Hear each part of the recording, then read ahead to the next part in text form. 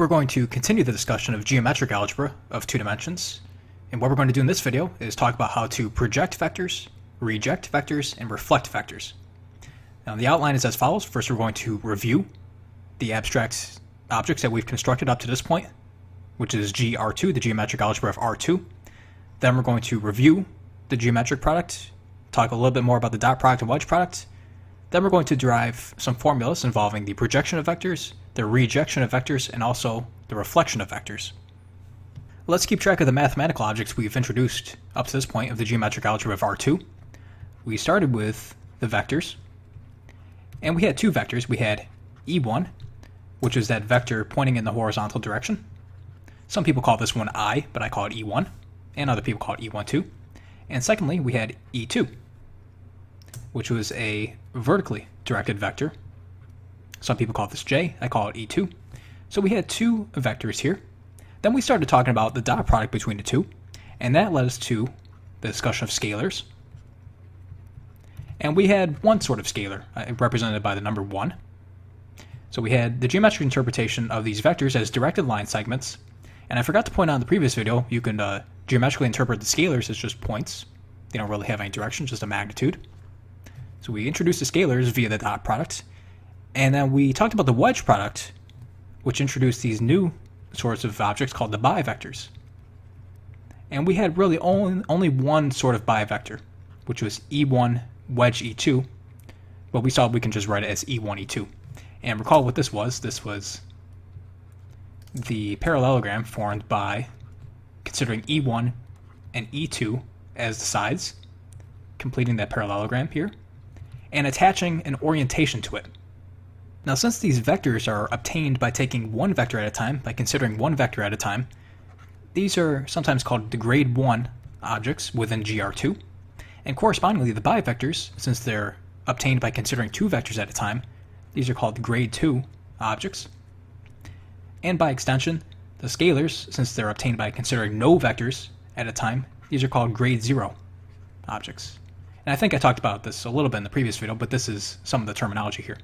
So within this abstract vector space GR2, you have different grades. We have 3 different grades, the grade 0, the 1, and the 2. And also notice that in this abstract vector space, we have 4 dimensions. We have 4 basis vectors. We have 1 scalar, 2 vectors, and 1 bivector.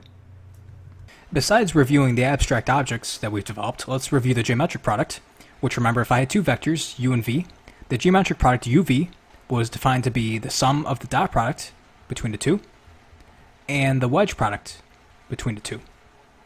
And after playing around with this a little bit, we found that those basis vectors E1 and E2 have the following important property, that E1 times E1, or E1 squared, is equal to 1. And the same thing is true for E2. E2 squared is also equal to 1. And we also found that the bivector E1 times E2, instead of squaring to plus 1, that actually squared to minus 1. So these were some of the key features of the geometric product we discovered last time. Another important property that is going to allow us to talk about the vector inverse was that if we stick the same vector into the geometric product, if we have something like u times u, or just u squared, let's check out what happens here. We have u dot u, but then we had u wedge u. And remember, the wedge product of a vector with itself is going to go to 0. And also remember that u dot u is equal to the squared magnitude of a vector. So we also found that the square of a vector under the geometric product is equal to the magnitude of that vector squared. Now check out what happens if I divide both sides by the squared magnitude of u. So I'm going to have u squared over the squared magnitude of u is equal to 1. So just doing a little rearranging here. Now this is quite important, and to show why it's important, let me write u squared a little bit differently. I'm going to write it as u over the square magnitude of u times u is equal to 1. So this is saying that if I take some vector, let's say u, and I just so happen to multiply it by u over the magnitude of u squared, that gets me back to 1. So what that actually implies is that this vector I'm looking at here, this first thing, is the inverse of u. So that means that u inverse is equal to u over the magnitude of u squared. So what this is saying is that any vector that is not the zero vector has an inverse vector. A vector such that when it's multiplied by the other vector under the geometric product, that gets you back to 1. And that special vector happens to be that same vector divided by the squared magnitude. Now geometrically, this is nothing really esoteric. If I have some vector that looks like this, for example, let's say that's my vector u. Let's suppose that the magnitude of u is greater than 1. So if the magnitude is greater than 1, this denominator is going to be greater than 1, which means that u inverse is going to be shorter than u. So u inverse might look something like that, a little bit shorter. Instead of the magnitude being greater than 1, let's suppose it's less than 1. So if that's less than 1, the denominator is going to be less than 1, which means I have u divided by something less than 1. That's going to increase the size of u. So if this is u inverse might be a little bit longer if the magnitude of u is below 1. And as you may suspect, what if the magnitude of u is equal to 1? We can hopefully can see here that that implies that u and u inverse are the same. So hopefully you can see that that inverse vector is going to be in the same direction as the original vector, but that's a nice little concept that we get out of geometric algebra that you can talk about. In addition to multiplying vectors, you can talk about dividing by vectors, because we can talk about the vector inverse. Now, having said that, let's return back to the geometric product, and let me remind you of a few other things we discovered in the last video. If I had some vector u and another vector v, if these two vectors u and v just so happen to be parallel to one another, so u is parallel to v, that implies that the geometric product uv is equal to vu, that the geometric product commutes when the two vectors are parallel. And the short explanation behind that is that the wedge product goes to 0, and a dot product just commutes. So hopefully that's review. And another special case, let's say u is perpendicular to v, so let's say that's u. Let's say that's v, they're perpendicular. What that implied was that the geometric product is anti-commutative. So when you flip the order, you gotta stick a minus sign in there. And the short explanation behind that is that in this case, the dot product actually goes to 0. And the wedge product, when you flip the order here, that comes with a minus sign. So these are two special cases to remember. When we have two vectors that are parallel, the geometric product commutes. When the two vectors are perpendicular, the geometric product anti-commutes. You gotta stick a minus sign in there. One final preliminary about the geometric product I'd like to point out, before we talk about projections and reflections, is that instead of writing the geometric product in terms of the dot product and wedge product, we can actually do the converse, which is write the dot product and the wedge product in terms of the geometric product. And to show you that, let me, instead of considering uv, let's consider vu. So that's going to be equal to v dot u plus v wedge u. Now remember, the dot product is commutative, which means I can flip the order here without a sign change. So that's equal to u dot v. But this wedge product is anti-symmetric, which means if I flip the order, I've got to stick a minus sign. So v wedge u is equal to minus u wedge v. And that line is still equal to vu. So look at what happened there. When I switched the order of the vectors in the geometric product, the part dealing with the wedge product flipped sign. So I'm going to take advantage of that. And what I'm going to do is I'm going to take this equation here, and I'm going to add it to this equation. So on the left-hand side, I have uv plus vu is equal to, now look at what happens on the right-hand side. This wedge product, u wedge v, cancels with minus u wedge v. And I have u dot v plus another copy of u dot v. So on the right-hand side, I'm left with 2 times u dot v. And just solving for u dot v, I get that that's equal to 1/2 uv plus vu. So what I've done here is I've written the dot product in terms of the geometric product. Now I can play the same game with the wedge product. What I'm going to do is I'm going to take this line and subtract away this line. So what I have is uv minus vu is equal to, now what happens here when we subtract, u dot v minus u dot v goes to 0. And over here I have u wedge v minus u wedge v. So that means on the right hand side I have 2 copies of u wedge v. And just dividing by 2 on both sides, I get that u wedge v is equal to 1/2 uv minus vu. So now I've written the wedge product in terms of the geometric product. So these two formulas are kind of nice to keep in mind, just showing the relation between the dot product, wedge product, and the geometric product. And we're going to see these pop up shortly when we talk about projections. I think our toolkit is sufficiently large to start talking about vector projection. And let me set up the problem. So I've got some vector u, and I've got another vector which I'll call v. And what I'm looking to do is project the vector u onto the vector v. And the way that's typically explained is you imagine shining some light upon the vector u, and you look at the shadow cast upon the vector v. So I'm going to get that vector there, which I'm going to call u parallel, for the reason that u parallel is parallel to v. And this is going to be the projected vector.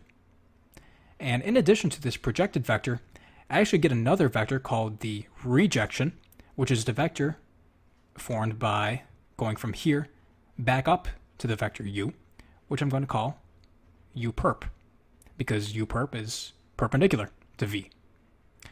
So what I've done so far, just writing this out symbolically, is I've decomposed u into the sum, the vector sum, of u parallel plus u perp. What I'm looking to do is come up with a formula for u parallel in terms of the two input vectors u and v. And to do that, what I'm going to do is I'm going to look at this equation, and I'm going to multiply both sides of the equation on the right by v. So on the left-hand side, I have u times v is equal to u parallel times v plus u perp times v. And now we're going to have a bit of fun. We're going to exploit our knowledge of the geometric product to switch the order a few times. So what I'm going to do is I'm going to look at u perp times v. Since u perp is perpendicular to v, I'm allowed to switch the order to write v u perp, but with a sign flip. So the new right-hand side is going to be u parallel times v minus v u perp, and that's still equal to u times v. For my next trick, what I'm going to do is I'm going to return to this equation, and I'm going to solve for u perp. And the reason I'm doing this is I want to get the entire right-hand side in terms of just u's and u parallels. So I recognize that u perp is equal to u minus u parallel. So I'm going to stick that u minus u parallel right into u perp. So what I have is u parallel v minus v times u minus u parallel. That's still equal to uv. Now I just distribute the stuff there. I have that first term. Next I have minus vu. And finally I have plus v times u parallel. And that's still equal to uv. I'm going to take advantage of the properties of the geometric product one more time. What I'm going to do is I'm going to look at v times u parallel. Now v and u parallel are parallel, which means I can commute them under the geometric product. So I'm going to move this equation up here. On the left-hand side, I still have uv equals u parallel v minus vu. And I'm going to flip the order there. So I get plus u parallel v. Now notice what happens. I have two copies of that on the right-hand side. And another thing I'm going to do is I'm going to move this minus vu onto the left-hand side. So the next line is going to be uv plus vu is equal to 2 times u parallel v. And I'm going to divide both sides by 2. So on the left-hand side, I have 1/2 of uv plus vu is equal to u parallel times v. Now hopefully that left-hand side looks a little familiar. That was the formula for the dot product of u and v. So this left-hand side is actually just a scalar, u dot v. And the right-hand side is still u parallel times v. Now remember, the thing I was looking for is u parallel, so I want to solve for that. And with that concept of the vector inverse, I can actually do that. What I'm going to do is I'm going to multiply both sides on the right by v inverse. So on the left I have u dot v times v inverse is equal to u parallel v times v inverse. And since these two are inverses, the product is just 1. So I'm left with the formula u parallel is equal to u dot v times V inverse. So that's the geometric algebra version of the projection formula for vectors. Now, this may look a little foreign. This may be the first time you've seen this, but it's actually not quite foreign. It's probably something you've already seen. And to see why it is something you've already seen, let's recall what V inverse is. Now, V inverse was just V scaled down by the squared magnitude of V. Also recall that another way to write the square magnitude of a vector is the dot product with itself. V dot V is equal to the squared magnitude of V. So with that in mind, let me rewrite this as U dot V. Now V inverse, I'm going to have a V, the vector V. I'm going to have another scalar, V dot V. So this is probably the more familiar form of the projection formula that you've seen, that the projected vector is some scalar multiple of V, and that scalar multiple is U dot V over V dot V. So hopefully that looks a little familiar. Another important thing to point out about this projection formula is that if it just so happens to be the case that the magnitude of V is equal to 1, we saw before that that implies that V inverse is the same as V, so I can just make that substitution, and that implies that the projection of U onto V is just U dot V times V. So I've got a formula for the projected vector U parallel, and I claim there's also a formula for U perpendicular in terms of U and V. And there are a couple of different ways to derive this. You could use a similar argument as before. You can try multiplying both sides by V, playing around with that, and I encourage you to do so. The quick way that I'm going to do is I'm going to go back to the fact that U is the sum of U parallel and U perp, and I'm going to recognize that U perp is therefore U minus U parallel, just solving for U perp here. So I've got a formula already for U parallel, so I'll just substitute that right in. So that's U minus U dot V times V inverse. And what I'm going to do here is I'm going to factor out a V inverse from both sides on the right-hand side. So what I'm going to have is UV minus U dot V all times V inverse. And hopefully you can see that if I distribute that V inverse back to both of these terms, I get back to that expression there. And now let's look at this thing, UV minus U dot V. So remember the geometric product was the sum of the dot products and wedge product, and this is saying that I've got the geometric product take away the dot product. So what's left? Just the wedge product. So what that means is that U perp is equal to U wedge V times V inverse. So there are my two formulas for vector projection, which was U parallel, U dot V times V inverse, and the rejected vector, which was also called U perp, which is equal to U wedge V times V inverse. And this formula is also pretty neat, because remember this U wedge V was a bivector, and remember the action of multiplying by a bivector. That was some sort of rotation, and namely it's a rotation by 90 degrees. So, and also remember that V inverse is in the same direction as V. So geometrically, the picture you can start to develop here is that if we go back to that vector V, that same vector V, V inverse might look something like that, in the same direction as V, so that might be V inverse. And when it's being multiplied by a bivector, this vector V inverse is going to get rotated 90 degrees to form the rejected vector U perp. And it's also going to get scaled by whatever the magnitude of that area is going to be. So those are the formulas, but let's consider an example. Let's suppose the vector V is equal to 2 times E1. So geometrically, that's going to look something like this, since E1 was that horizontally directed vector. So this is going to be V. And let's suppose the vector U that I want to project onto V is going to be E1 plus E2. So that's going to look something like that. And since V is equal to 2 times E1, we can also calculate the inverse vector. So remember, the inverse vector is V over the squared magnitude of V. The magnitude of V is 2, so the square of 2 is 4, which means to get V inverse, I've got to divide this vector by 4. So I get 2 over 4 times E1, or 1/2 E1. So that means the vector inverse is going to go from there to about there. I won't bother drawing it in. So what I'm looking to do is project u onto v to find that vector, u parallel, and also the rejected vector, u perp. So let's apply the formulas. So I have u parallel is equal to the dot product u dot v times v inverse. So let's calculate the dot product between u and v. So I have 1 times 2 plus 1 times 0. So that means the dot product is 2. So I have 2 times v inverse.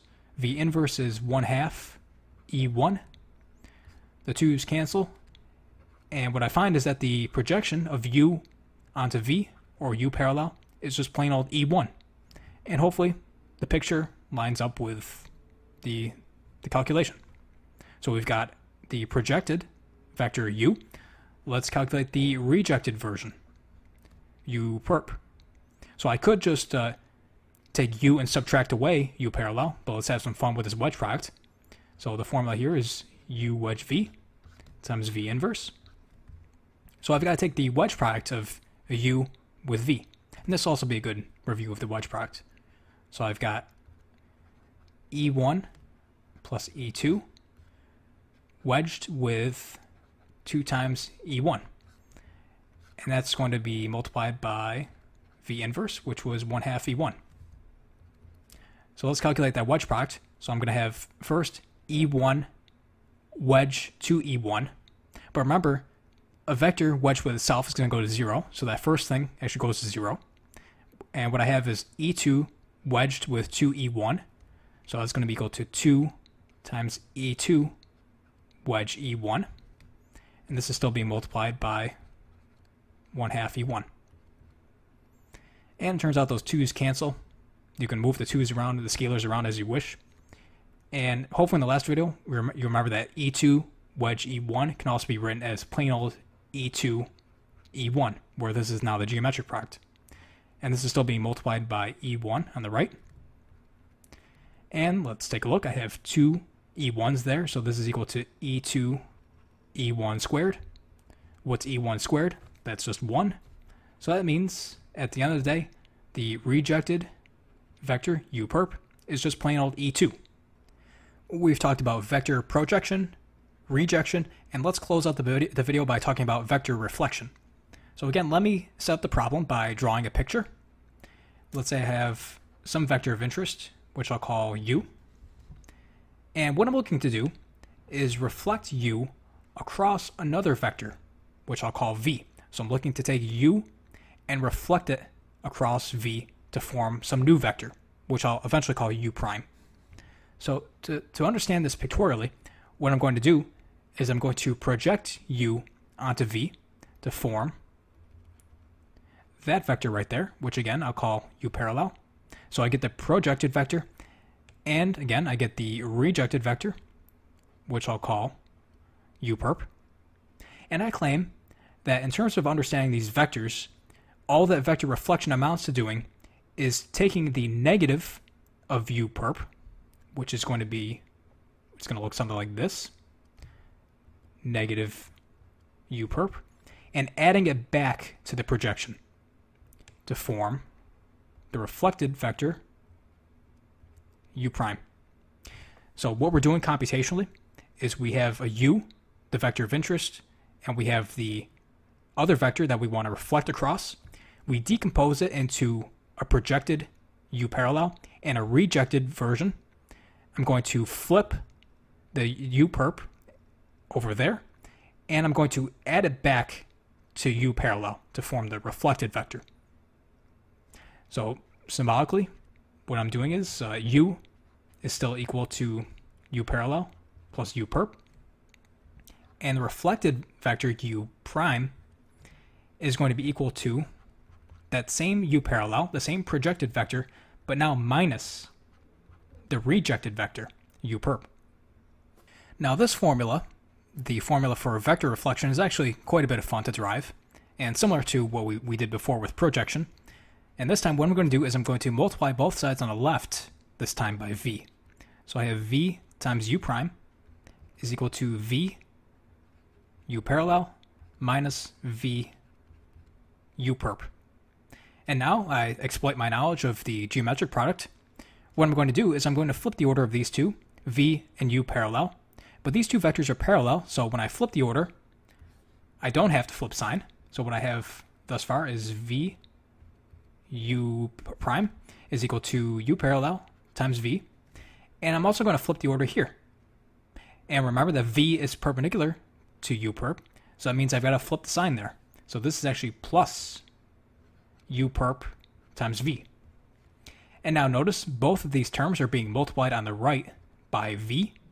So I can actually factor that out to have u parallel plus u perp all times v.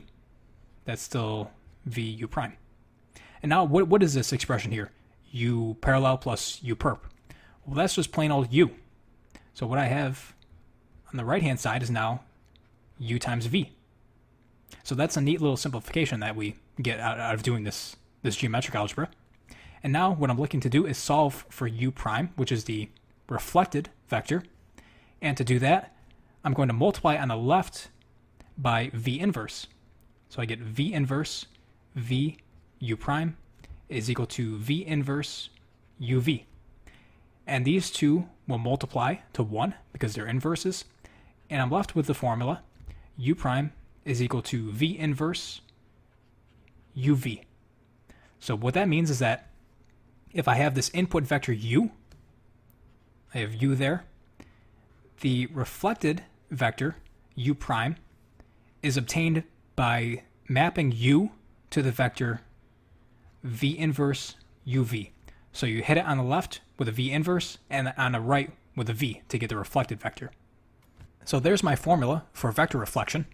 And for those of you who have been watching some of my quaternion videos, you'll probably notice that the formulas that we were getting out of thinking about 3D rotation and reflection were actually quite similar to this. You start with some object, in that case it was a quaternion, and it gets multiplied on the left and also by the right by two different things. So these formulas they're all quite similar, and there's actually a very good reason for that. And that's an idea we'll explore a bit further as we talk about geometric algebra. So let me close out the video. Let me finally close out the video by giving you an example of vector reflection. It's kind of a simple example, but you'll see how the computation works. So let's suppose my input vector is u. That's going to look something like that. And let me suppose that u is e1 plus e2. And let's suppose I reflect it across the vector v, which I'm going to be e1. So there's my u, there's my v, and you can see geometrically the u prime vector is going to be sent down there somewhere. And since I chose v to be of length 1, so that implies that this is equal to v inverse. So I've got all the stuff that I need to do the calculation. So u prime is equal to v inverse, which we saw is e1. And then u is e1 plus e2. And then u gets hit on the right by a v, which was e1. And this is just a matter of distributing all the stuff. So I get first e1 squared plus e1 e2, still being multiplied on the right by e1. What's e1 squared? That's equal to 1. I get 1 plus e1 e2, all times e1. And then I distribute on the right. So I get e1 plus e1 e2 e1. And remember too that you got to pay attention to that order. You got to write it e1 e2 e1. You can't start commuting. Now when I do start commuting, I got to keep track of the sign flips. So what I'm going to do is I'm going to commute e1 e2. And when I do so, I'm going to have to flip the sign to get e2 e1 times e1. So e1 times e1, that's e1 squared. So that goes to 1. So I'm left with u prime is equal to e1 minus e2. And hopefully that makes sense with the picture. The e1 component is left the same. That's still a 1. There was a 1 there. It's still a 1. But the second component gets flipped in sign. This is a negative 1, whereas the u had a positive 1. Just to get you thinking a little bit more about this vector reflection, let me propose the challenge problem that I also proposed in my quaternions and reflections video, which is what happens when you do one reflection followed by yet another reflection. So let's say I had some input vector u, and I first reflect it across v. So I'm going to form some vector that's going to end up over there. And according to the formula that we've derived, this vector is going to be v inverse uv. But let's suppose I've got some other vector here, which I'll call w. And then I take that vector, and now I reflect it across w. So just looking at the rejected part, that new vector is going to end up somewhere down there. So now according to this, to the formula, that's going to be w inverse v inverse u v w, because I take this vector and I hit it on the left with a w inverse and on the right with a w. So what I'd like you to do is describe for me the overall transformation from this vector to this vector.